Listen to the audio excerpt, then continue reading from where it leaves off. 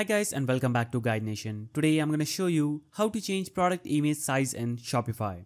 In order to do this, first of all, navigate to your Shopify dashboard. On your dashboard, you'll have to navigate to the product section, that is the first step. So click on products on your dashboard and you will see the list of products you would have on your Shopify store. So I'm going to choose this product to change the size of. So I'll select magnetic bottle back. Now I'll scroll down and this is my product's image. So I'll click on this edit icon just under the image. Now I have this crop and rotate option, draw option, resize option and enhance background option.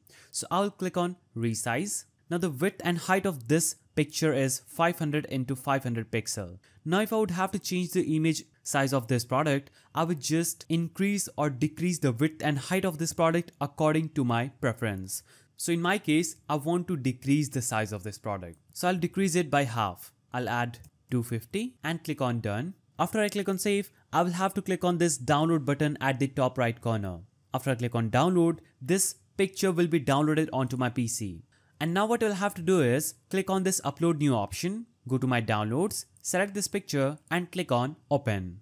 After I click on open, I will see the new picture in this section, that is the media section. So I'll select the previous picture and click on remove. And as you can see, I just changed the product image size on Shopify. So that's how you can change product image size in Shopify. If you found this video helpful, please don't forget to give it a thumbs up, subscribe and hit that notification bell. And I'll see you in the next video.